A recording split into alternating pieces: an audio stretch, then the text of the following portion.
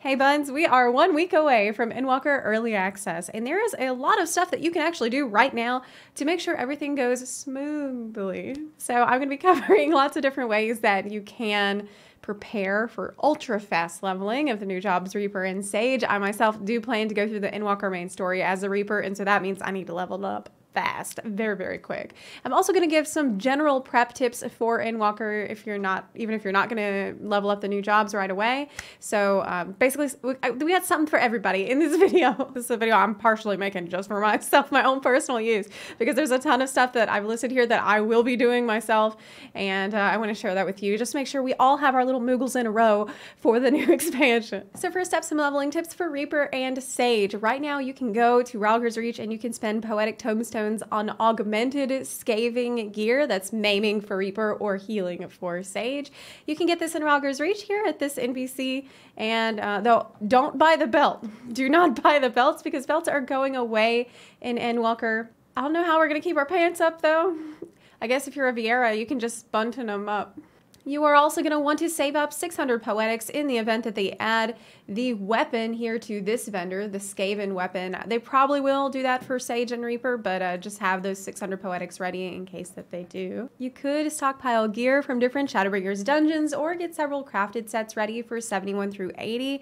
That might be worth it if you plan on dungeon spamming with a pre-made group that can just skip all the queues, because I imagine that there might be a shortage of tanks. Plenty of healers and DPS, maybe not so many tanks. Have level 3 FC XP buffs ready. Now, if you have no idea how to activate those for your FC, I would recommend you check out this blog post. I'll put a link to it in the description box down below from the Astral Flames blog. This is an excellent guide explaining exactly how to set up the XP buffs for your FC. It can be a little complex, so I would recommend you check it out if you have no idea what you're doing. An alternative that I'm personally going to be using is the Squadron Battle Manuals. You get these from your Adventure Squadron. Assuming you have unlocked that feature from your Grand Company, you send your squadron out on missions, and they can bring some of these back. I already have stocked up quite a few of these, and it's a 15% XP buff that is just as good as the rank 3 FC XP buff. Make sure you have your Endwalker pre-order earring ready for the XP buff from that. If you don't have that, you can use the Bozja earring instead. And make sure that you are fully rested and you have food ready to go so you never lose that food XP buff. I will probably not do a lot of dungeon spam personally, but instead blast up to level 80 in the Bozjan Southern Front. Now, XP buffs, like I mentioned before, do not work in Bozja, but that's okay because it already gives pretty bonkers XP. Like, it's going to be extremely efficient leveling method. And if you don't know about Bozja at all, this is an in-game zone that will sync your item level and gear stats up to level 80 stats.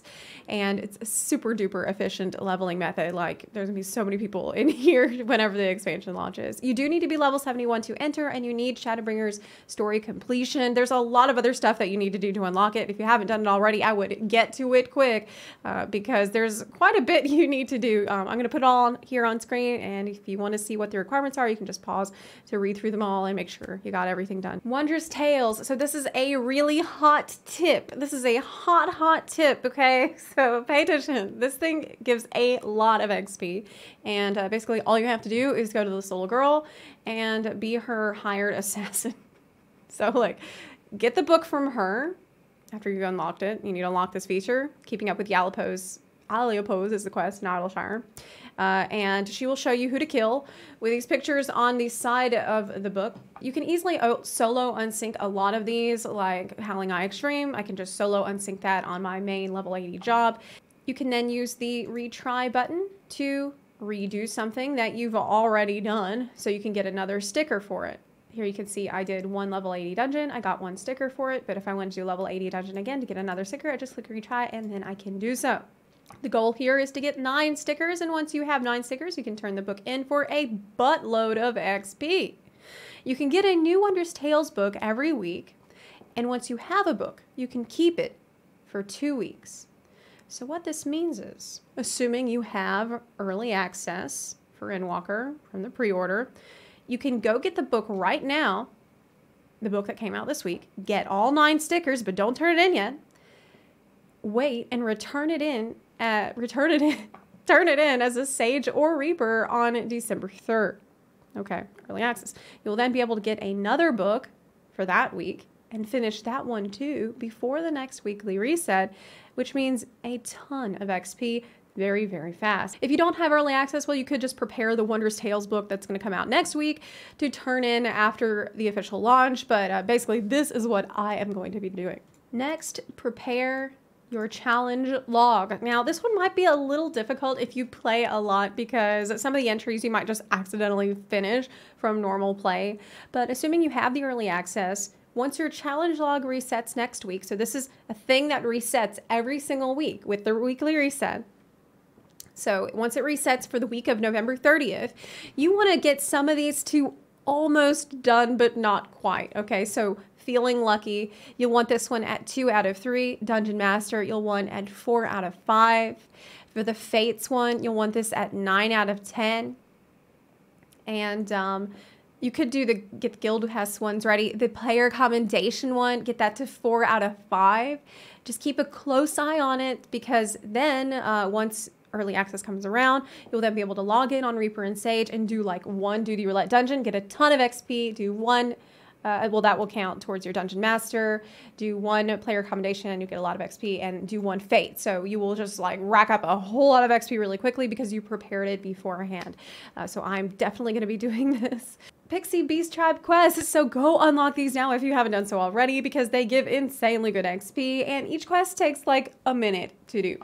So it'll make you level up quick. You will also want to go and pick up side quests. Now this is probably optional because we don't know how much side quest XP is going to be buffed. I did hear that it would be buffed, and since I have absolutely nothing better to do, I will be filling up my journal with as many Shadowbringers side quests that I skipped as possible. I will finish them, but I will not turn them in until after Endwalker early access, and then I will hop on Reaper, turn them all in order to reap a reward.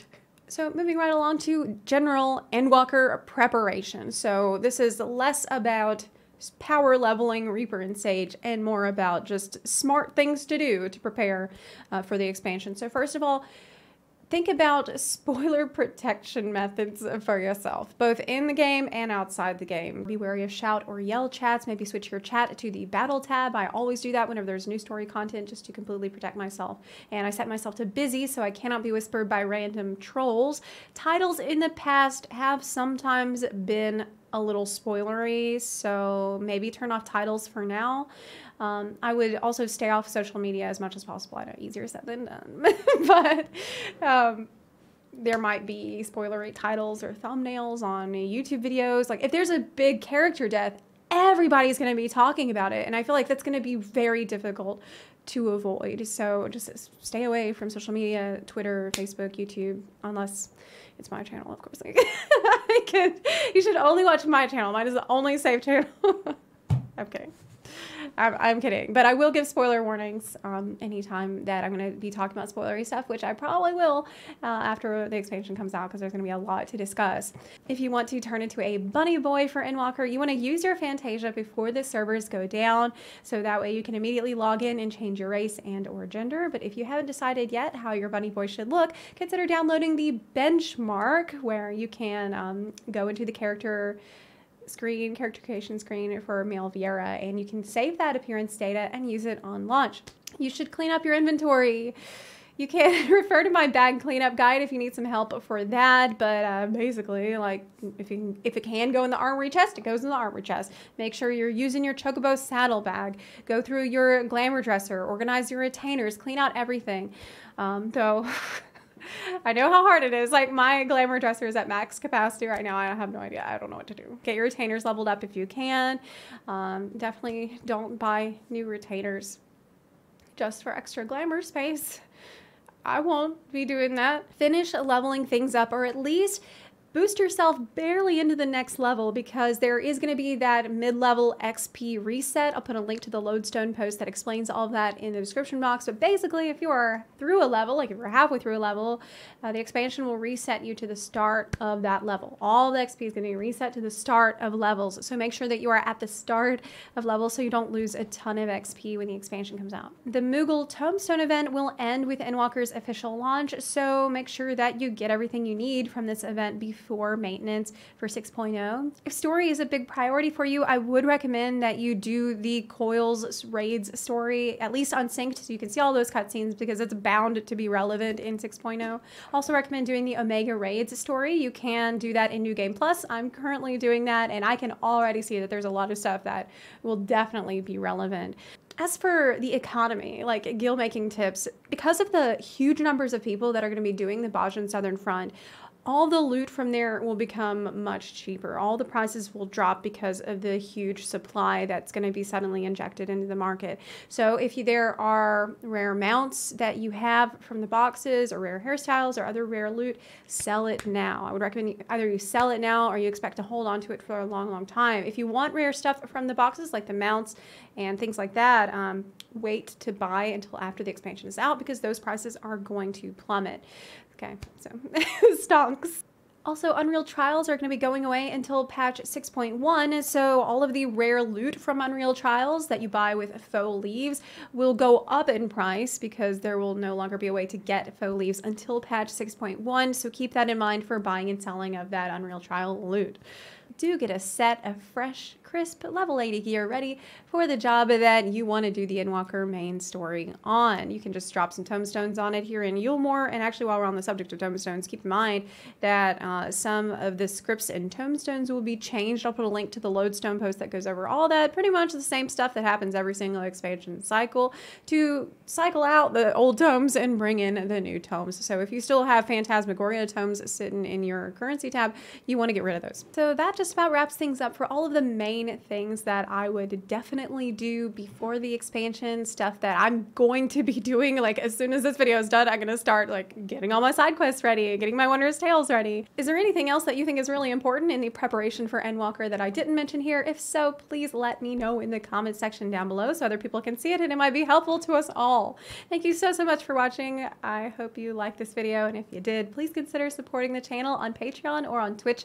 You can also support the channel for free just by clicking the subscribe button or by sharing this video with your fellow warriors of light. Thank you so much for watching, and I'll see you next time. Bye-bye.